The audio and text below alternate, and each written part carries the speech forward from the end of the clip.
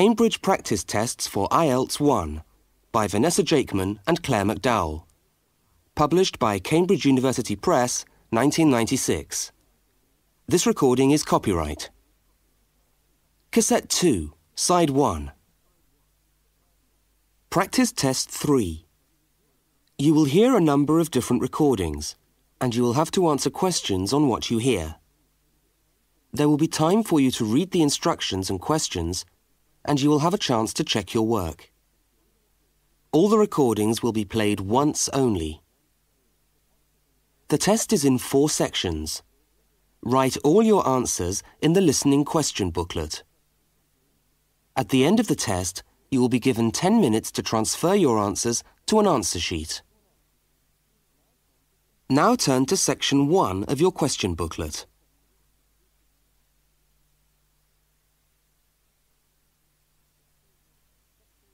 Section 1. You will hear a student inquiring about parking facilities.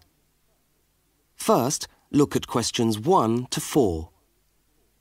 For each of the questions, 4 alternatives are given. Decide which of the alternatives, A, B, C or D, best fits what you hear on the tape and circle the appropriate letter.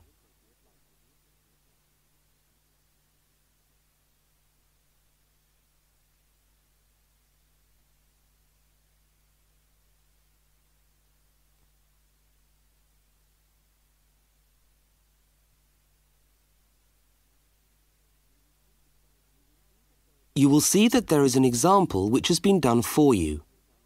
On this occasion only, the conversation relating to the example will be played first.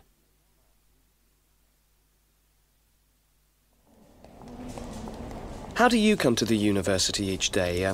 Train or bus, or do you have a car? Oh, I always walk. I haven't got a car, and anyway, I live quite close.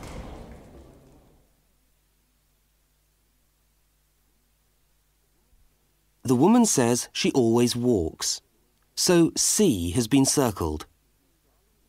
Now we shall begin. You should answer the questions as you listen, because you will not hear the recording a second time.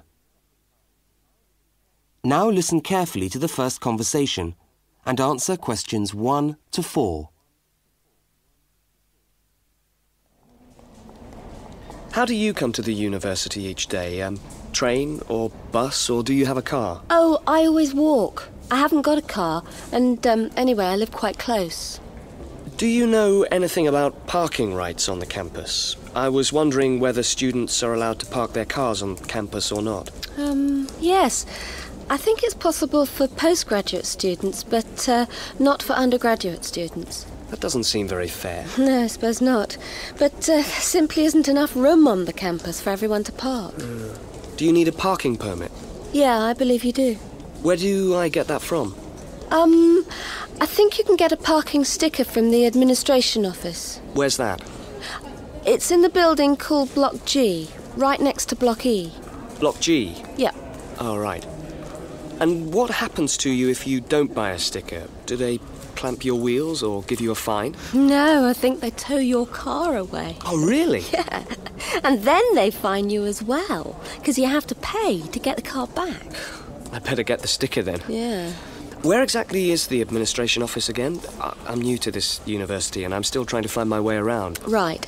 You go along Library Road, past the tennis courts on your left and the swimming pool on your right. Yeah. And the administration office is opposite the car park on the left. You can't miss it. So it's up Library Road, past the swimming pool, opposite the car park. Right, I'll go straight over there. Bye, and thanks for the help.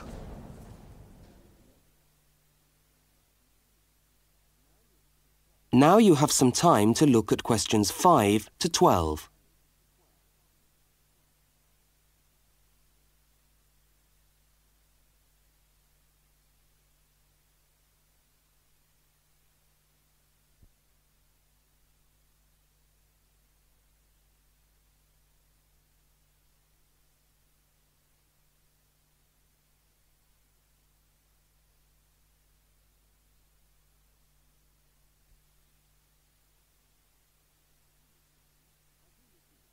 As you listen to the next conversation, complete the application form in the spaces numbered 5 to 10 and answer the questions numbered 11 to 12.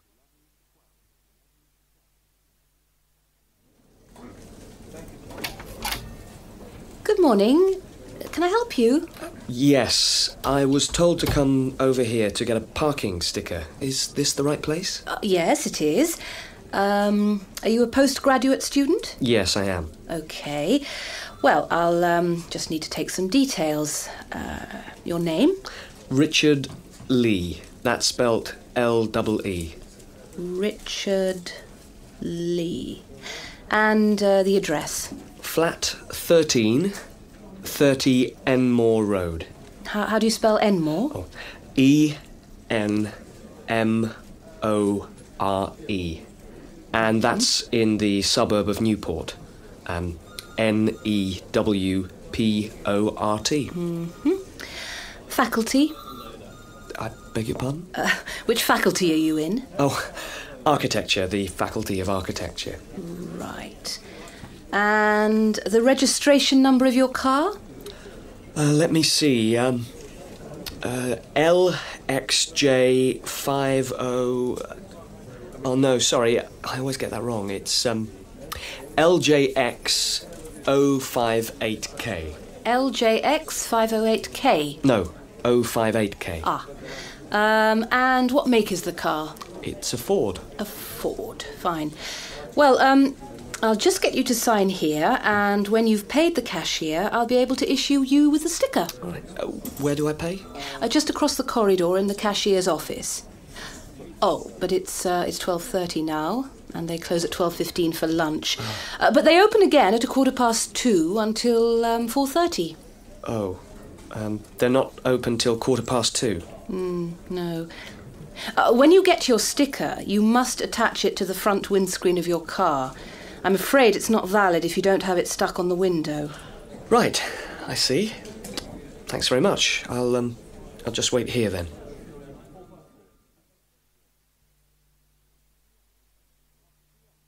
That is the end of section 1.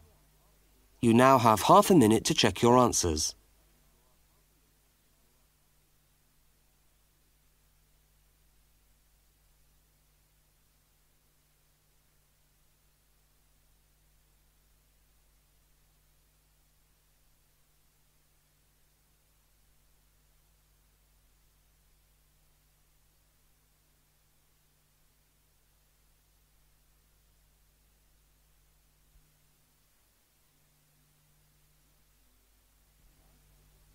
Now turn to section 2.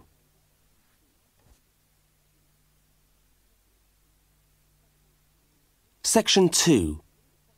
You will hear a talk given by a guide showing a group of people round a museum.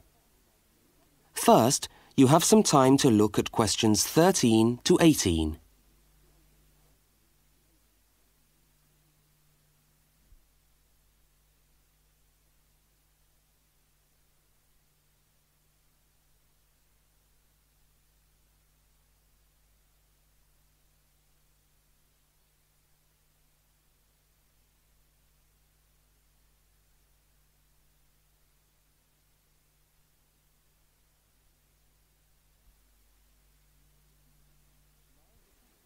Now listen to the guide and complete the notes by filling in the numbered spaces 13 to 18.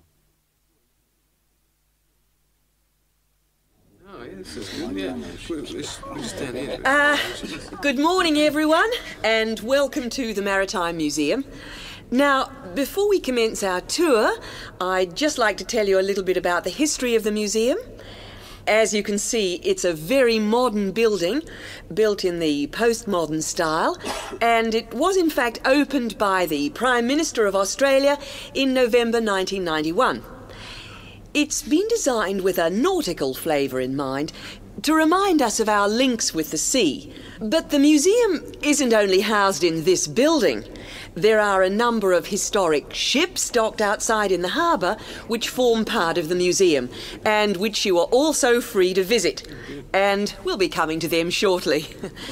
I'd just like to point out one or two things of general interest while we're here. Handicapped toilets are located on this floor, and the door shows a wheelchair. The cloakroom, where you can hang your coat or leave your bags, is just behind us here. The education centre is on the top floor, and there's a good little library in there which you might like to use. Follow the signs to the education centre. You'll see a lot of little green arrows on the wall. The green arrows will take you there.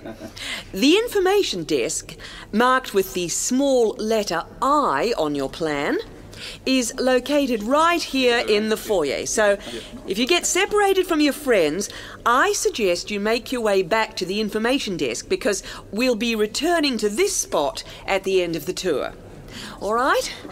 Now, if you look out this window, you should be able to see where the museum's ships are docked.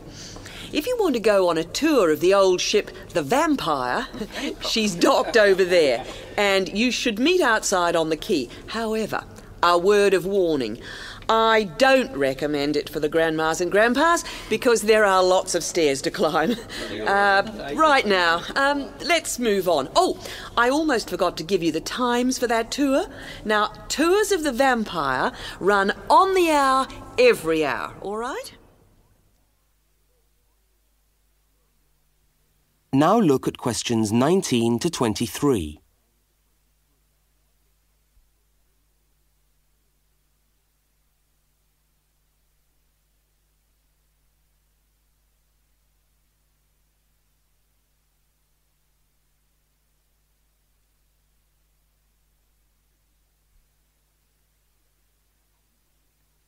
As you listen to the rest of the talk, complete the notes in the numbered spaces 19 to 23.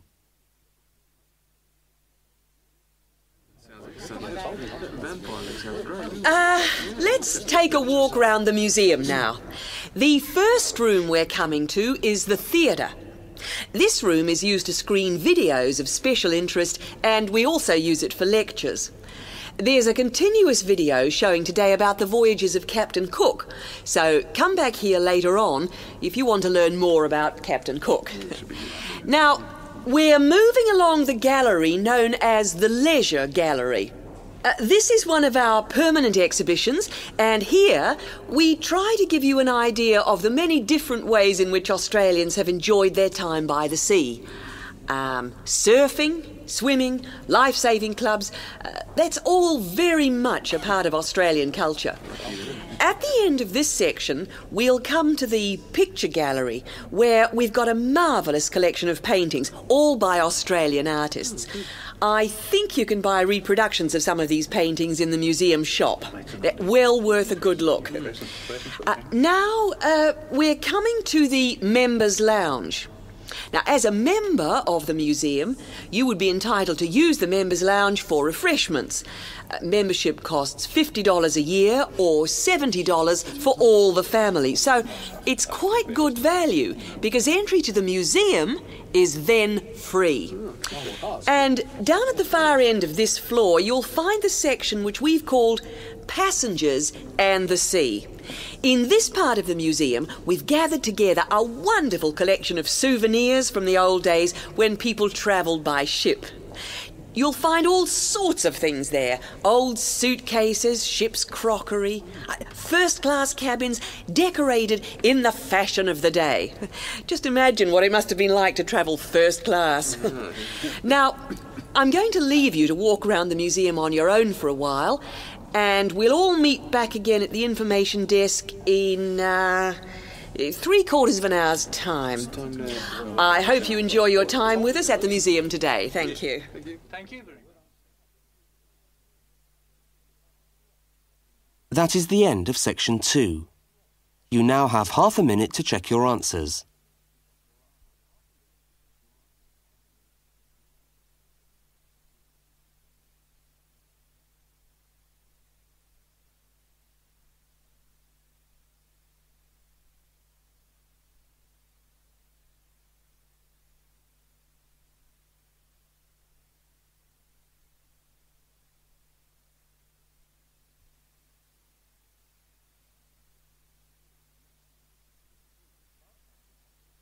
Now turn to section 3.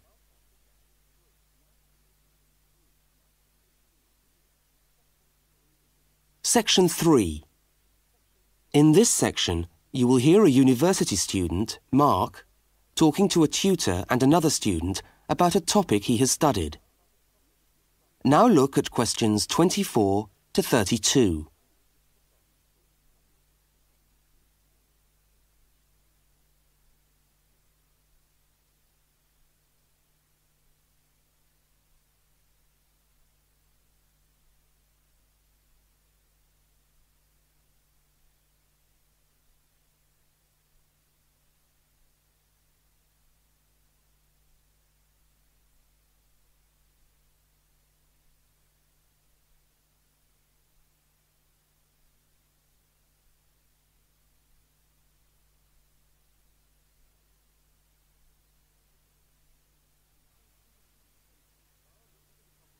Now listen to the conversation and answer questions 24 to 32.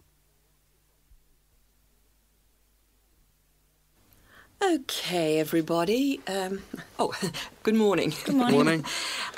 It's Mark's turn to talk to us today, so Mark, I'll ask you to get straight down to business. All right. Now, following on from what we were discussing last week in Susan's tutorial on approaches to marketing, you were going to give us a quick rundown on a new strategy for pricing, which is now being used by many large companies, known as revenue management, before we go on to your actual tutorial paper on sales targets. Is that correct? Yeah, okay, well... So, what exactly is revenue management?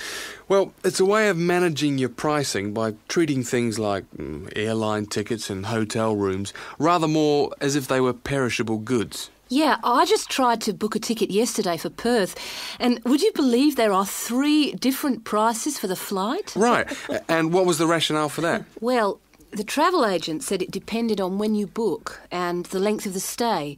Like, it's cheap if you stay away for a Saturday night, presumably because this isn't business travel, and even cheaper if you buy a ticket where you can't get a refund if you have to cancel. In that case, the ticket costs about half the price. You wouldn't think it would make that much difference, would you? Well, it does, and that's basically because the airlines are now treating their seats like a commodity. You see, if you want a seat today, then you pay far more for it than if you want it in 3 weeks' time. That seems rather unfair. Well, not really. When you think about it, that's just common sense, isn't it? Well, I suppose so. What this actually means is that in the same row of seats on the same flight, you could have 3 people who have all paid a different price for their tickets. And is this just happening in Australia? No, it's the same all over the world. Airlines are able to market a seat as a perishable product with different values at different stages of its life. Well, like mangoes or apples at the market. Yeah, it's exactly like that. The fact is that the companies are not actually interested in selling you a cheap flight. They're interested in selling the seats and flying airplanes that are full. Mark, why do you think revenue management has come about? Well, as far as I can see, there are 2 basic reasons. Firstly, because the law has been changed to allow the companies to do this. You see, in the past, they didn't have the right to keep changing the prices of the tickets. And secondly, we now have very powerful computer programs to do the calculations, and so the prices can be changed at a moment's notice. So you mean 10 minutes could be critical when you're buying a plane ticket? Absolutely. That's right. Yep. And I understand we've almost reached the stage where these computer programs that the airlines are using will eventually be available to consumers to find the best deals for their travel plans from their home computer. Heavens, what a thought. So the travel agent could easily become a thing of the past if you could book your airline tickets from home. Are there any other industries using this system, or is it restricted to the airline business? No, many of the big hotel groups are doing it now. That's why the price of a bed in a hotel can also vary so much, depending on when and where you book it. It's all a bit of a gamble, really. Yeah, and hire car companies are also using revenue management to set their tariffs, because they're also dealing with a commodity, if you like. So the cost of hiring a car will depend on demand. Well, thank you, Mark, for that overview. That No was trouble. well researched.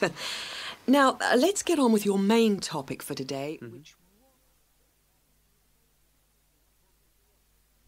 That is the end of section 3. You now have half a minute to check your answers.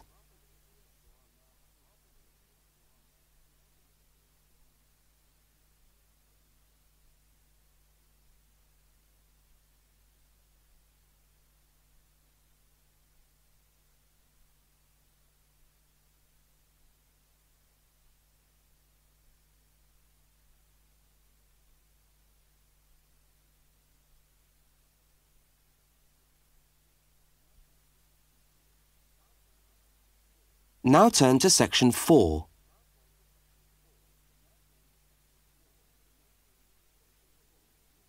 Section 4.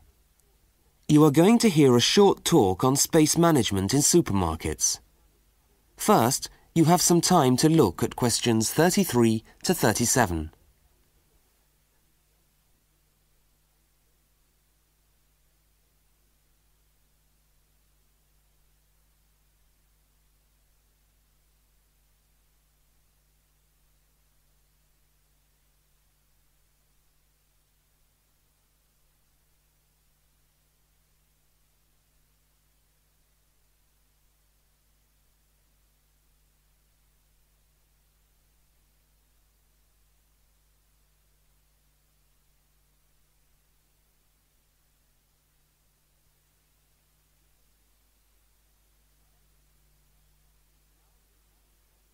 Now listen to the first part of the talk and complete the table by filling in the numbered spaces 33 to 37.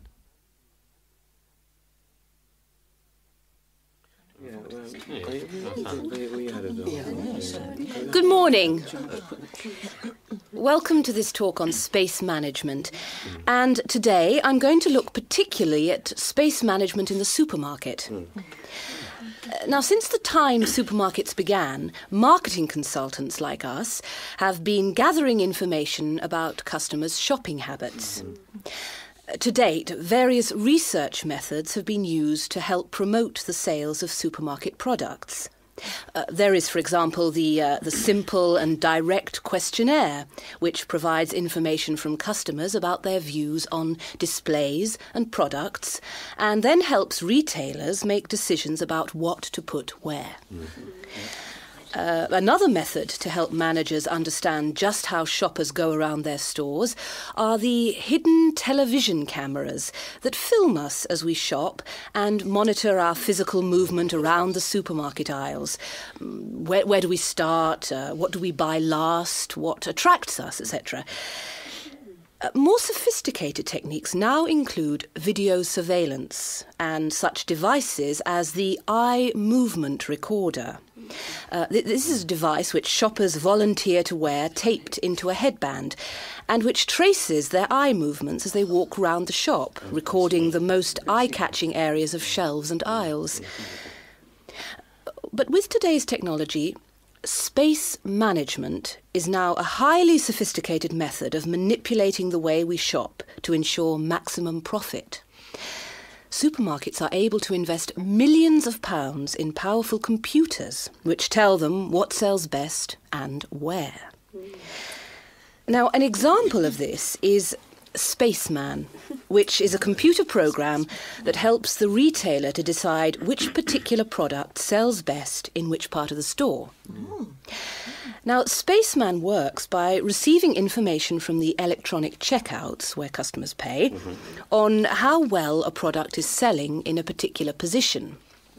Spaceman then suggests the most profitable combination of an article and its position in the store. Now you have some time to look at questions 38 to 42.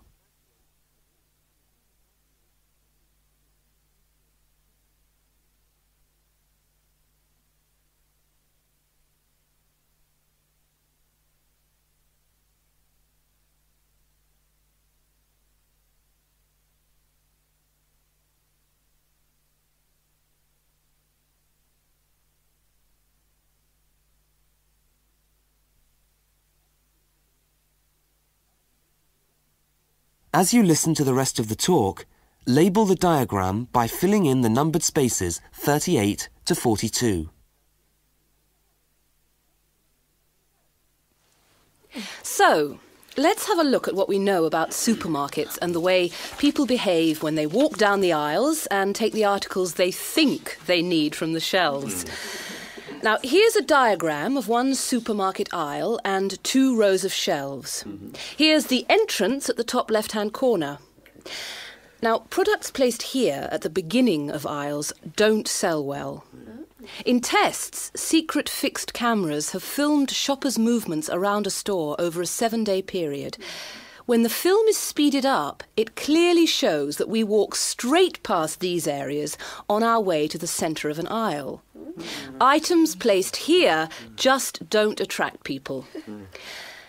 When we finally stop at the centre of an aisle, we pause and take stock, casting our eyes along the length of it. Now, products displayed here sell well and do even better if they're placed at eye level so that the customer's eyes hit upon them instantly. Products here are snapped up, and manufacturers pay a lot for these shelf areas, which are known in the trade as hotspots. Naturally, everyone wants their products to be in a hotspot. But the prime positions in the store are the ends of the aisles, otherwise known as gondola ends. Now, these stand out and grab our attention. For this reason, many new products are launched in these positions, and manufacturers are charged widely varying prices for this privileged spot. Also, the end of an aisle may be used for promoting special offers, which are frequently found waiting for us as we turn the corner of an aisle. Well, now, eventually, of course, we have to pay. Any spot where a supermarket can be sure we are going to stand still and concentrate for more than a few seconds is good for sales. That's why the shelves at the checkout have long been a favourite for manufacturers of chocolates. Perhaps the most surefire impulse food of all. I agree. I think it's very... Yes, I would... That is the end of section 4. You now have half a minute to check your answers.